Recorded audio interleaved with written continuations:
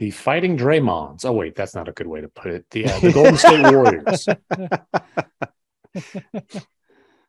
Yeah, the Golden State Warriors. I mean, the defending champs, obviously, loaded with proven dynasty talent, dynasty core, plus ascending talent.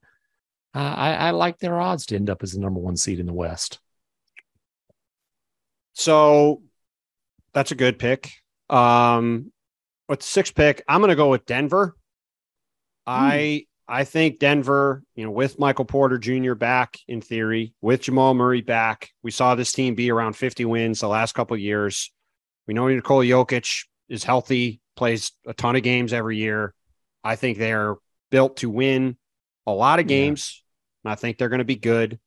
I got a couple different options for this next pick, but I think... Can I just say something about Denver real quick? Sure. Michael Porter Jr., he could barely move in the preseason last year. I've said this before, but I remember going to a preseason game in person, and he blew like 2 dunks where he just couldn't get up.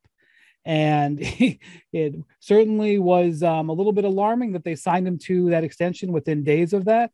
But I don't think he was ever right last year. He couldn't move. He couldn't jump.